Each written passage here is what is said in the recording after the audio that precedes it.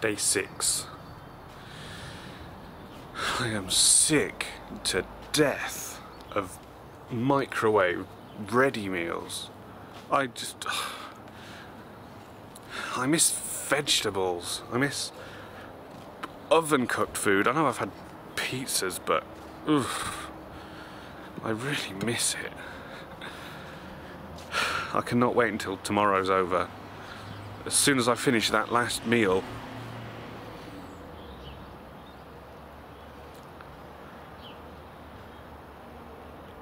sorry, I was just thinking about it.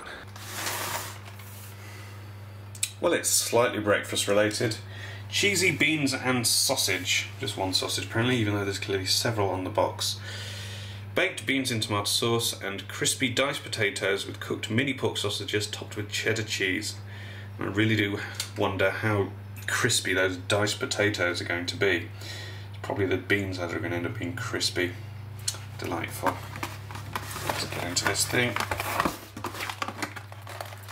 Oh, the bloody hell.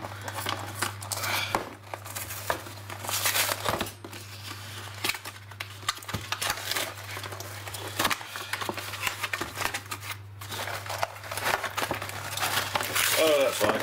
Doing it upside down. Well, it looks alright. How do we cook this thing? You know what? I might actually put it in the oven, because this looks like it will benefit greatly from being in the oven. Plus, I've got 9 minutes in the microwave. Christ. There's all our stats. Here we are. Per oven pack, 721 calories. And it's not very big. That is quite a thing. With 3.1 grams of salt. Why does there need to be that much salt? Can't wait for tomorrow's hangover on the last day. Whoop-de-doo. So here are my beans and sausage. And of course potato. I don't really want to take this one out of the container because it will be as sloppy and messy as hell. Oh, there's a sausage. Found one already. Seems like a small cocktaily kind of sausage. I hope not, because I hate wiener sausages. Wiener. Yeah, and that's exactly what it is. Absolutely can't stand hot dog sausages. If that was a real sausage, it would be nice. Some potato.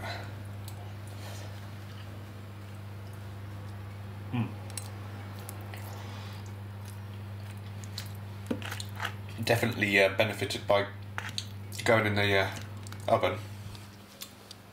I don't think I'd have liked it at all if I'd have microwaved it. Beans. Fucking hot. Oh. Well, I'll eat the potatoes and the beans, but the sausages can go to hell because they are horrible. I hate that sort of sausage. And that's really disappointing. Get off.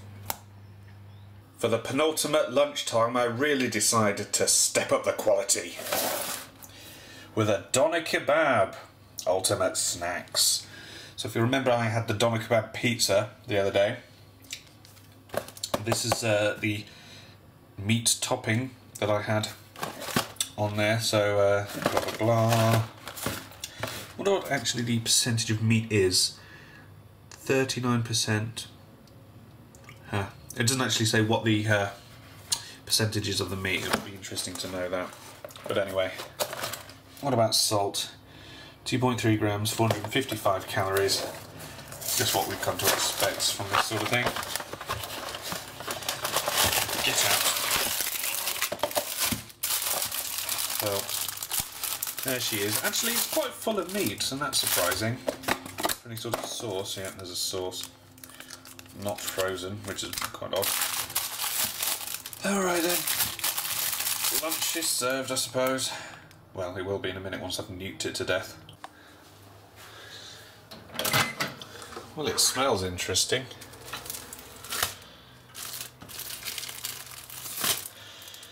Yeah.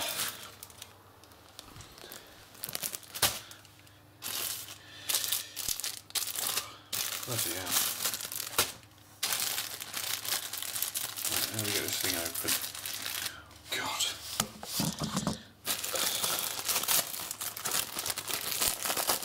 For all this, and then second to last day I have to pick up the bloody...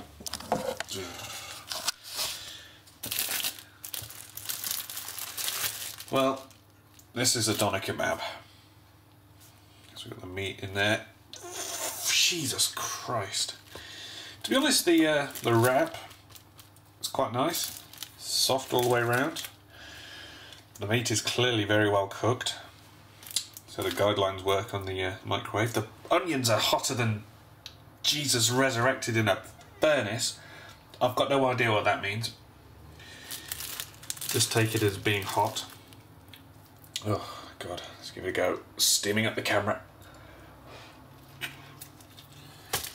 Whoa.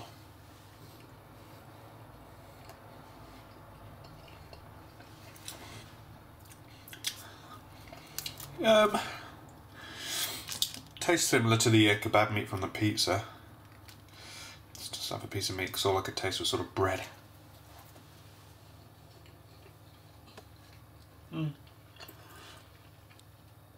Does sort of have a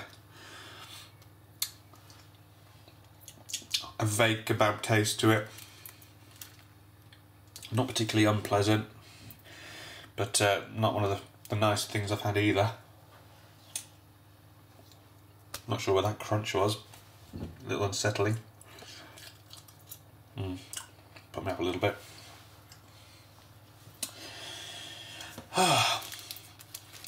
But yeah, if you wanted a kebab for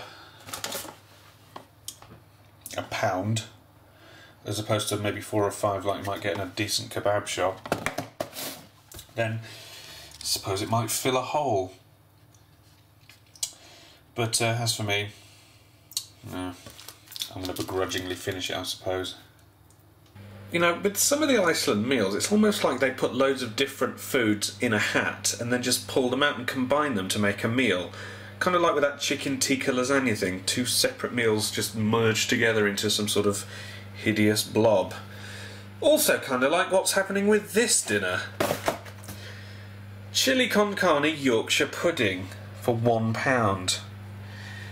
Cooked minced beef in chilli sauce with a Yorkshire pudding. So even the one on the box looks a little bit questionable, so I'm not sure what the one that we end up cooking is going to look like. Where's the info? Per microwave pack, 469 calories, 1.8 grams of salt. Maybe today's going to be a better day for salt, but we can only hope and dream. How do I get into it? This one's impossible to get into.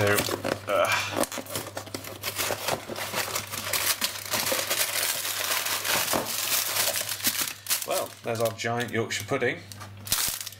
Yorkshire pudding is obviously traditionally eaten with a roast dinner on a Sunday, not with chili con carne in a pouch. Not much to say about it at this point, I guess, but I don't have to do the Yorkshire pudding in the bloody microwave, do I? I can just put the filling in the microwave, but okay. Well, good job I'll put the oven on, because we can thankfully do the Yorkshire pudding in the oven. Alright, let's get cooking.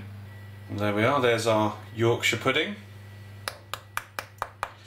Sounds nice and crispy, although I'm not sure how you can get a Yorkshire pudding wrong, really. Oh yes, I am sure. You add chilli to it.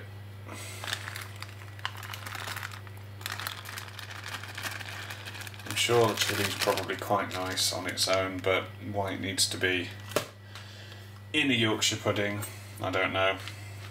It's not like these two things are known to go together. Come on. I'm not going to be able to do this one-handed. This is going to go... Oh, let's just try the bloody chilli.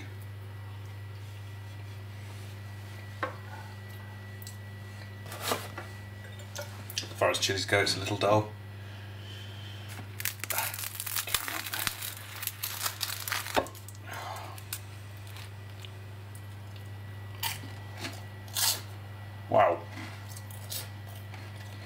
crispy.